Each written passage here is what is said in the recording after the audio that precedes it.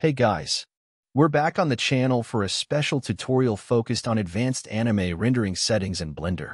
Today, we're going to delve into the nuances of rendering, covering essential settings for lighting, camera, freestyle, alpha output format, and composition. If you're ready to bring your characters to life in anime style, let's get started.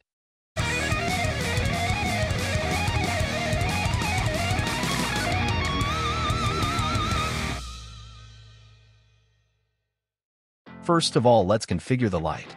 Start by adjusting your lighting settings.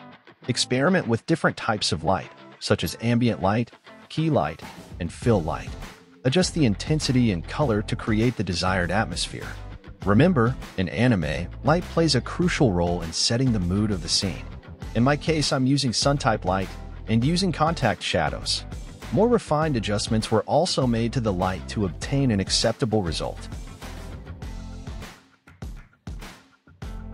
Set up the camera to capture the best angles of your scene. Experiment with different focal lengths to get the effect you want. Animate the camera position to add dynamism to your animation.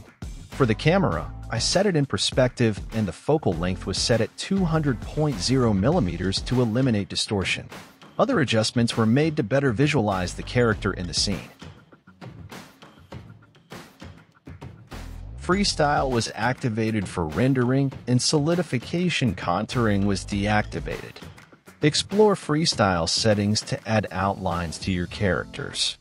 Adjust the width and color of the outlines to achieve an authentic anime style. Remember to experiment until you find the setting that best suits your vision. Configure the output format to include alpha information. This is crucial to preserve the contours and allow for easy composition later.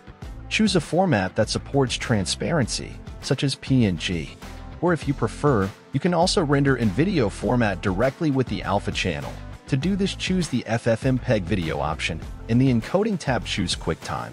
In video codec, choose the PNG option to preserve transparency. Get into compositing and add post-production effects. Use nodes to adjust brightness, contrast, and colors. Add depth of field effects if necessary. Compositing is where your animation really comes to life, so feel free to get creative here. In my case, I just used a simple setting so that the eyebrow is on top of the hair. Keyframe adjustments may be necessary.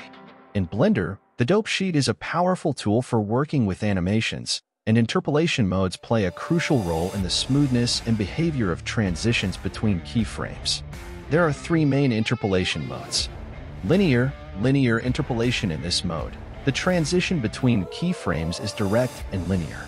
This means there is no acceleration or deceleration, resulting in constant and uniform movements.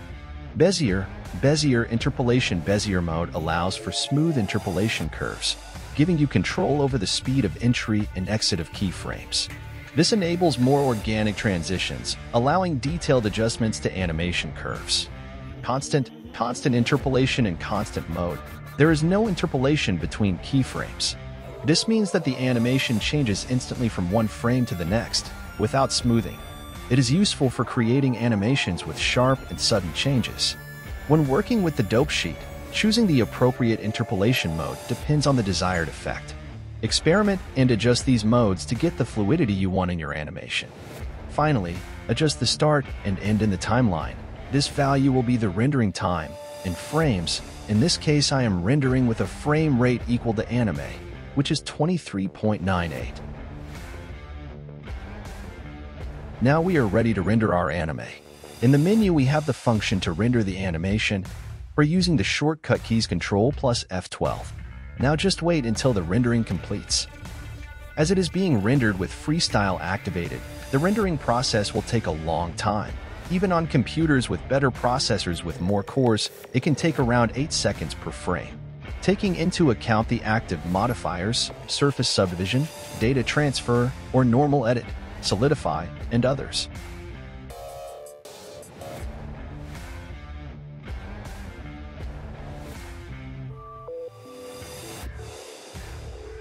After being edited and doing all the special effects in After Effects, we have this incredible result.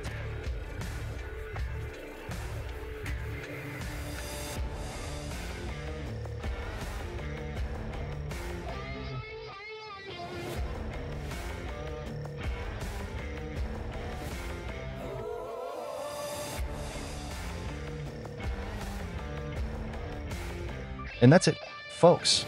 I hope these tips have been useful to you. Now you have the tools to create your own anime-style animations using Blender. If you have any questions, leave them in the comments. Don't forget to subscribe, like, and share the video. Until next time. And here it is, everyone. Now you have the advanced settings to render anime-style animations in Blender. Remember to experiment and adjust the settings to suit your creative vision. If you have any questions, leave them in the comments. Don't forget to subscribe, like, and share the video. To the next.